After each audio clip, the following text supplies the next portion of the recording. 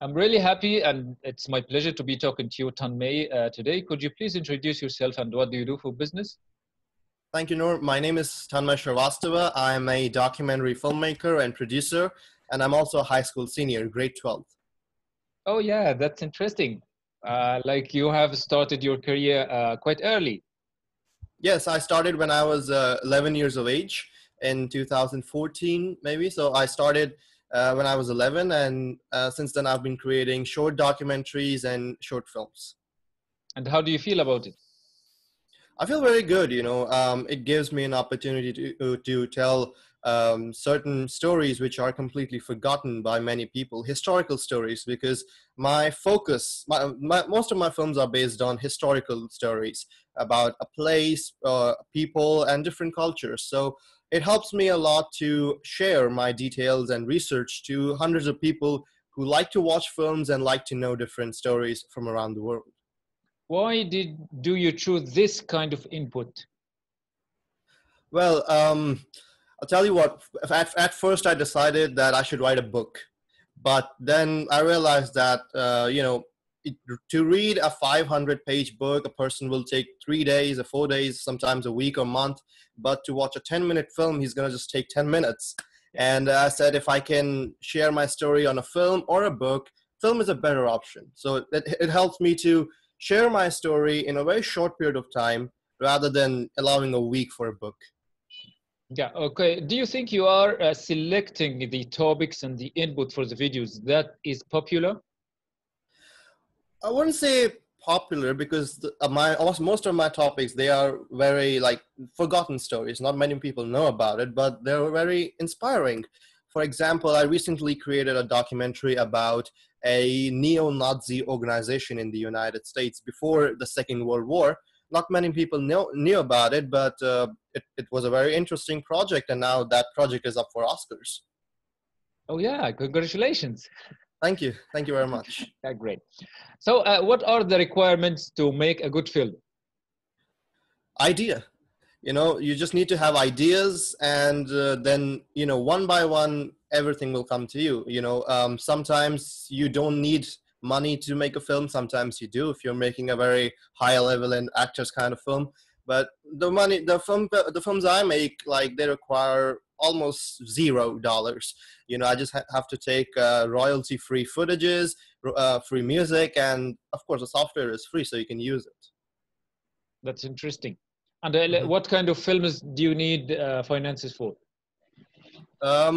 Well, documentaries that requires interviewing people, so you have to purchase cameras or rent cameras. You have to rent footages from different sources, for example, the government archives and anything else. And when you create a film with actors, you need sets and actors and everything. Do you think filmmaking will give you the suitable portal to speak to the world, to deliver your message? I believe yes. Through filmmaking, we can, teach people, we can inspire them to do different things. And, we can share our ideas with them.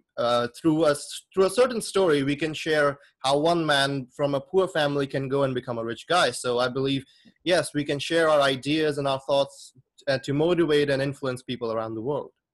Let me ask you this question. You are selecting topics that are cultural, that are popular, that are worldwide interest. Mm-hmm. Why are you not interested in the topics that interest your generation? Well, we are interested in that topic, but it requires a certain level of education, and I've never been to a film school in my life. I'm learning how to make certain documentaries or certain films. So hopefully in future we'll make such films like that. Do you think there is a difference between the older generation and your own generation in dealing with these films? I believe yes. Sometimes when I feel that when I show my film to older people, if I'd say above 60, they would be like, there is no scope in the line of filmmaking, and you should go for. I mean, I grew up in India, so usually what people would say, go for engineering, go for medical, go for that, and there's no scope in filmmaking. But when I show to young people, young directors, because I've been to many film festivals in the US and Europe, they'd be like, keep going like this, because the world needs such stories. Right now, the situations we are facing, whether it's political, environmental, and everything, we need certain stories from the past to inspire us to avoid such incidents and problems in the future and in the present. Do you think you are making films that are commercial enough? I believe yes. I have films coming up on Amazon Prime in the coming months, and yeah, we're doing very well commercially as well. Excellent. What are the challenges in this kind of business? Plenty of challenges, I'd say. Number one, you have to choose a story that is interesting and not boring. Because from a personal experience, I made a film in 2017 about a story of Second World War, and it was very boring. And the first thing is to choose a very interesting story, but the story that will motivate people and share your message. Then another is to find certain footages and images that will be suitable in the film. And then the biggest challenge is the music. It won't take you much time to put the videos and pictures together, but it will take hundreds of hours to get the perfect music and put it on. What are the requirements, or let me rephrase the question, how do you assess a film? Like, how do you assess this is gonna make it, this is gonna be successful? Well, after creating, what I do is that when I complete a movie, I will show it to a bunch of people in my circle, and I'll first note what are their responses. If a majority of people have good response, then I believe that this film will be successful, because most of the people in my circle, they are producers, they are very successful directors. So if they think the film is good, then I believe it will be successful. Like, don't you have a kind of a checklist? Like, if this item is in the film, it's successful. If this item exists, it is not. I do, yes. Right recently, when I was making my film, The Bund, about the neo-Nazi organization, I was looking for a footage in which there would be some people of the organization speaking about it, and that was very much on my checklist, because I was like, if I can have this footage, then it'll have a very scary effect on the film, and then it'll be very successful. But if I do not have it, and I just have floating pictures on the screen, then I don't think so that it's going to be successful at all. How much creativity do you use in filmmaking? Well, a lot actually.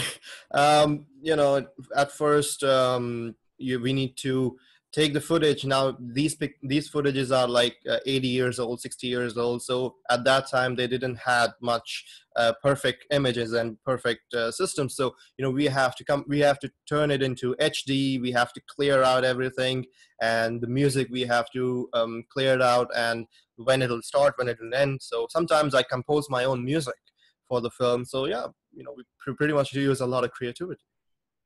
Okay, let's go to like, you are getting things from the past and then you are showing them in the present, and then technology comes to play.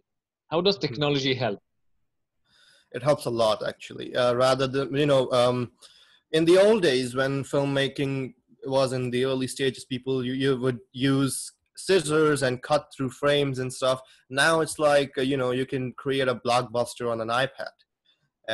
Through so many applications and systems and softwares, you can do anything on a computer or an iPad or an iPhone. The first film I created was on an iPad mini, an Apple iPad mini. And what happened at the time was that I was scrolling through the App Store, and I found an application entitled iMovie. I thought that it would be it would be an app where I can watch free movies, but then it turns out that there you can create a film, and I created my first documentary in 30 minutes. So it helps a lot. The technology helps a lot in creating films. Let's get back to your word, a blockbuster. How can you make a blockbuster? Well, you can create a blockbuster if you have a perfect idea and you have a perfect story. and the way you will put that story, that'll create a blockbuster. You need perfect music, you need perfect video. If you're narrating the film, you need perfect narration, and everything has to be perfect, and that will then the outcome of that will be a blockbuster film. When you are making your films, how much or how big is the role of the audience? Do you think about them, or do you make the film and then let's see what the audience will do? I always think about the audience. I've learned from a mistake in the past that, if I don't think of the audience, they'll be like, how come are you creating this such video? I'll tell you an incident. In 2017, my film about the Second World War, I put some footages of a speech by Hitler, and it was very offensive. Turned out to be a very offensive speech, and I didn't thought of the audience, and the film was unsuccessful. Since then, I have been creating films with in mind that the audience, how would the audience would feel about such film? When they'll see it. When I'm editing, I think like a director, but when I'm reviewing it, I'll think like, I don't know, what is this film about? And I want to think about it. That's it. Yeah, that's so interesting. Okay, tell me about a moment that while you were reviewing the film, you said, "Oh yeah, that will be a very fantastic film." And then in another moment when you said, "Oh no, no, no, let's remove this film." It happens every time. Right now, as I'm working on another film, we are working with Amazon Prime. It'll be there soon. We are working on it. So when I make that film, I'll get every footage, put it on, and when I'm watching it, okay, the first scene is perfect. The last scene, it's perfect, but the middle scene, that's very problematic. So you have to remove it, and then we go back to the process of video finding. So we have to think like an audience to create a perfect film. Great. So you are saying we. So there is a group of people around you. Yeah? No. We, I wouldn't say we. With we, I meant all the filmmakers. But I work alone. I don't have a team. I am the editor, composer, director, producer, everything. Perfect. Let me ask you this: like, for filmmaking, is it different from a country to another? It sometimes is, but most of the time it's all similar. Some countries differ, in terms of thinking and ideology, but mostly, it's all same. Filmmaking is all the same. Okay, now you are not doing what your generation is doing, which is watching movies in the cinema, playing computer games, having fun. Why aren't you doing that? Oh, I do it all the time. I do it all the time. I got a complete collection of video games and films and everything. But I manage my time. I have certain time to study. I'm a high school senior, so I have to go college next year. So I have to prepare for that. I need to create a film so I can go and publish it on Amazon Prime. I have to have fun because it's something of my age, and talk to my friends and spend time with family. So I divide my time, day to day. But yeah, I do, play video games and watch a lot of films. Okay, now, do you think you are in the good position to be able to talk to the world? I think I am. I've created 17 films. I have 11 international awards and recognitions. Created a good reputation in Hollywood and in the Indian film industry. I believe I'm in a good position to tell the world about stories from the past and how we can prevent problems in the future. And at this moment in the 21st century, I think young people can do a lot of things to change the world rather than the people who are in power. I can give example of Greta Thunberg and other young people who are doing extraordinary things. What else would you like to say? Don't stop thinking. Ideas are unlimited, and don't let anybody come in your way if you're doing something perfect. If you think about it, if you want to do it, just do it. If you have passion for something, then I'm sure it's gonna pay you back and you'll be successful. It has been great talking to you, Tanmay. I really hope all your dreams come true and you hit the stars and achieve everything in your life. Thank you, Nour. Thank you very much. It was really nice talking to you.